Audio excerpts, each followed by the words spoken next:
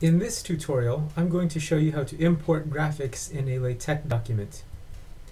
We will make use of the GraphicX package, and I'll show you how to use the use package command. We will use figure and center environments, and also we will use the caption and label commands, as well as the include graphics command.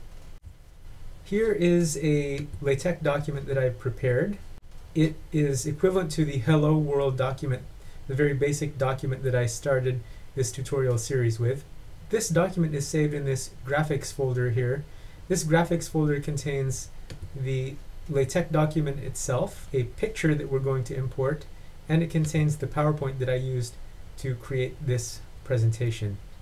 So let's begin by compiling the document as it is. It's just the simple Hello World document file that we had from before. I'll close this. TechShop does a few nice things for us, so I'm going to open up a few new lines, and then I'm going to go to the macros button here, and I'm going to click on figures regular. TechShop has inserted this text here, so it's given me a figure environment with the begin and end figure, and within that is a center environment in which objects and text become centered. There's also a caption and a label that are inside the center environment. These brackets give options for the figure environment, and these options are HTBP for here, top of page, bottom of page, and top of next page. These are preferences given for the placement of this figure as it's going to fit into our document. So I like to provide delimiters just to highlight and set apart the figure from the rest of the text. It helps me know where to edit when I want to edit things. And now we need the include graphics command. Now we need to specify the file that contains the image. And since it is in the same folder as the document itself, we can simply type the name of the file. So the name of the file is this. And as I compile this, we're going to get an error.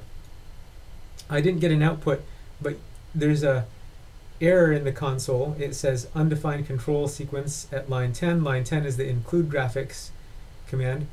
What's going on here is that this document doesn't have all the functionality that it needs to include the graphics. So what we have to do is we have to add that functionality, and we do so by going up to the preamble and we use the use package command.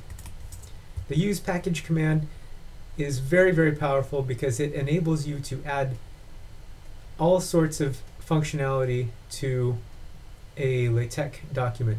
So the functionality we need to add is the GraphicX package, and this will enable us to compile a document. So here's the new compiled document. The first page is Hello World, just like before, but there's a new page and it has this picture in it. Now you might notice that the picture is way too big for this page, so what I'm going to do is add some options to this include graphics command.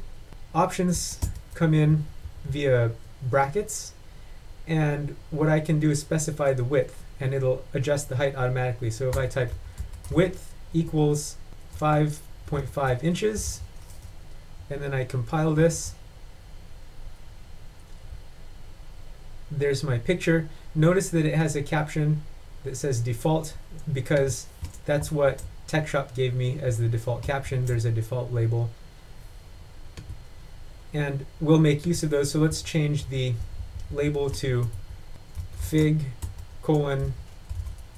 nice pic, and the caption, and it's poor form to have a figure without an explicit reference to it in the text, and we use the reference command and we give it the label that we defined for the picture.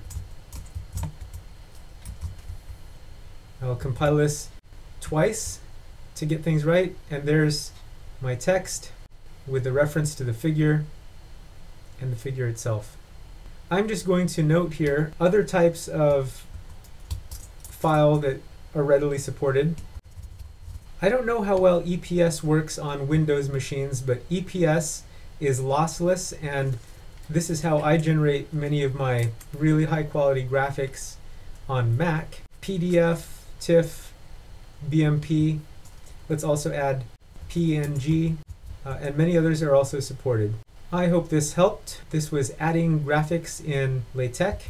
These are some of the topics we discussed here. Future tutorials will include a tutorial or two on LaTeX, a user-friendly program for editing LaTeX documents and making LaTeX documents. As always, thank you very much for watching. I hope you found this helpful. If you did, please like my video, subscribe to my channel, or share the channel and video.